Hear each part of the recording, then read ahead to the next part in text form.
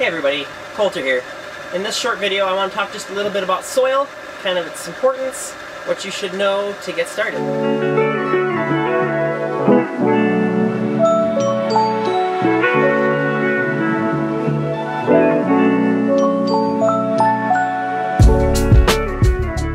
Alright, so you can see on my right side I've got one soil mix that we use, and on my left side I have another.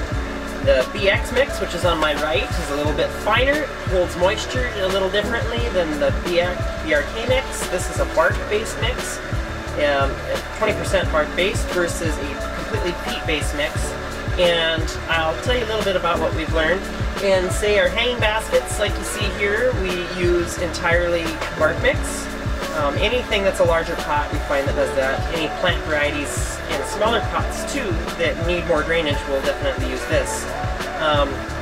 The peat-based mix is really great. It is a little cheaper, which is nice. We can get it in compressed bales, which saves us on freight. That's the biggest reason I've used this in the past. ProMix by Premier Horticulture also makes a few retail blends, which are very, very similar to the BX mix. You can find them in organic and non-organic at like wholesale box stores, so like Lowe's, Home Depot, Walmart, places like that. You'll find them like a blue and black, yellow and black, red and black bag.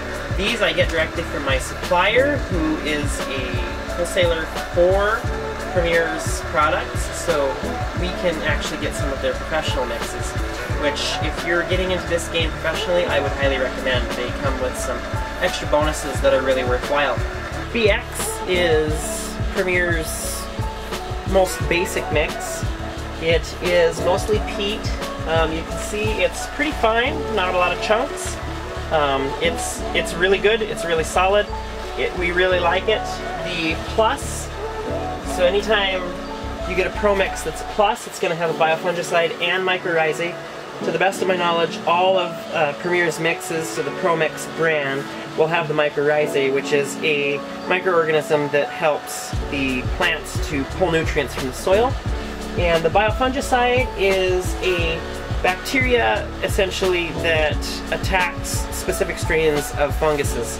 So it helps suppress fungal disease in plants, which in turn also suppresses things like fungus gnats and thrips as well.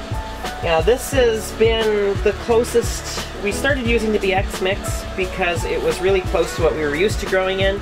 It's a really solid mix. It does hold a bit of water though.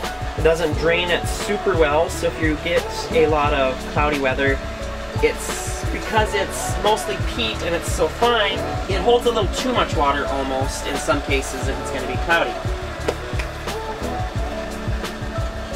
So this is the BRK20. This is a really commonly used mix in our area. It works really well. This year we've used a lot more of it, and I think in the future we will go to using pretty much only it, except for in our 4-packs.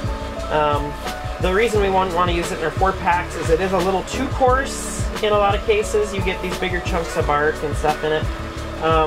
This mix is a little bit more coarse, and it dries out a little bit more consistently and a little bit better, which makes it really nice for growing a lot of different things, especially things like begonias and dahlias that need to have a little bit more breathability to the roots and not be able to drown things quite so much. It too has biofungicide and mycorrhizae, which is really, really powerful for kind of getting a better start to your season and maintaining better health in your plants. The other thing is we can get it in these 2.8 cubic foot loose fill bags, which is really nice. The biggest thing is it's kind of a freight killer to buy it loose fill bags, but the bark mixes only come in loose fill bags because they don't compress really, practically speaking. Whereas the BX mix we have to run through my soil mixer here, which we run it all through, but the BX we kind of have to because to get the most fillable use out of it, we have to kind of fluff it up, put the air back into it. So that's kind of just generally what we use and why we use it. Like I said, the BX mix is great for starting. It's cheaper, a little cheaper on freight. You do have to break it up a little bit better, make sure it stays mixed. It does come a little drier as well, so we have to make sure that it gets hydrated when we put it in the pots, especially if it's going to sit for a day or two before we can actually get it potted. The BRK mix is definitely more well suited for a lot of things, as it tends to dry out a little quicker, which doesn't sound like a good thing except for the fact that it ensures a healthier root growth, which is really great, and it kind of suppresses fungus a little bit better. We are really starting to prefer the BRK mix over the BX mix. If you do a lot of seeding and you don't, but not enough to justify a seeding specific mix, the BX is definitely going to be your tool. Fills smaller cells more easily, doesn't have larger particulate in it to plug up small cells. So we will still use it for things like seeding and our 4-packs and such, but in general, the bark mix is definitely the way to go.